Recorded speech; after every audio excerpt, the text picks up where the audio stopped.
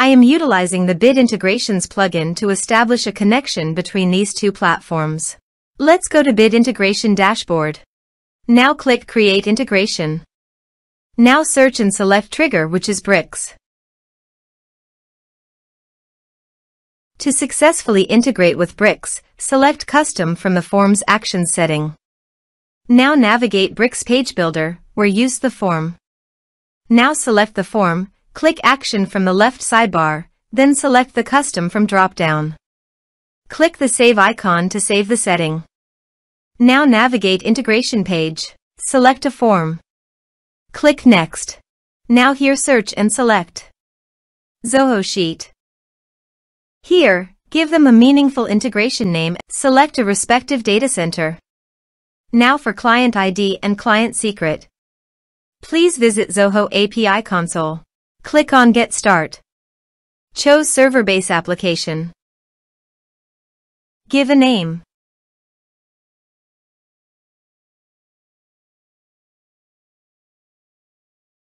Copy homepage URL and redirect URI form authorization page.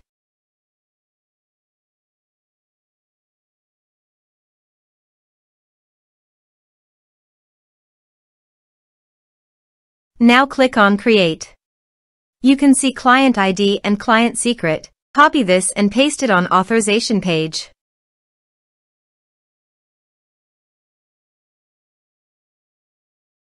Now click on Authorize.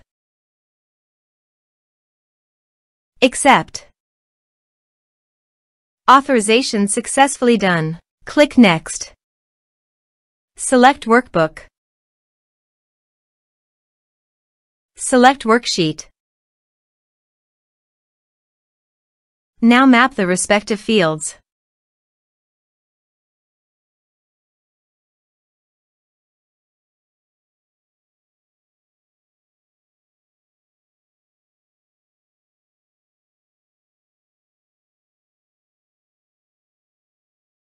Here is the conditional logic. You can use it if you want.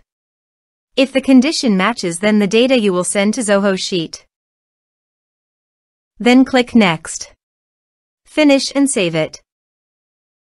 Now go to your form and type some information and submit the form.